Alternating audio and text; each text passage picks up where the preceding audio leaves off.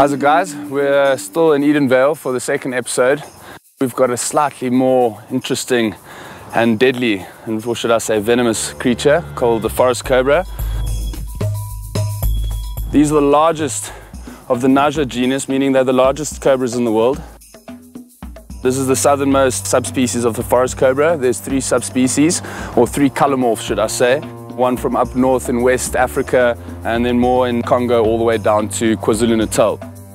These are also the only species of cobra in Africa that frequent forests and actually live up in the canopy and the treetops. They're extremely powerful snakes. As you can see, this is already quite a big snake, just over about 2.5 meters. They range from about 1.2 to about 3.1 meters. They're not very aggressive snakes. They'll be very defensive if cornered, but because of their very shy disposition, the forest cobras tend to escape into the bush very quickly. The venom of the forest cobra is an extremely potent neurotoxin. It's a postsynaptic neurotoxin. The neurological effects are almost immediate in a bite. They're extremely intelligent reptiles and will actually work out their handlers and kind of work out the best way to get away from us or bite us. In severe cases of envenomation,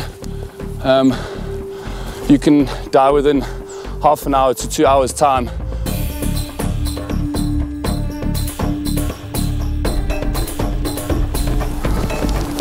This is amazing fangs. See, he's trying to twist now. I'm not going to allow him to do that. Amazing, look at those fixed front fangs for injection. And I've got a little bit of the shakes.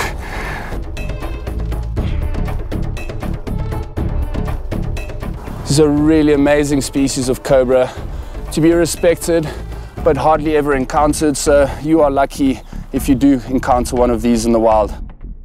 After annoying him enough, you can see all he wants to do is go home. He just wants to relax. So on that note, thank you very much, Mr. Forest Cobra, and we'll catch you guys next time.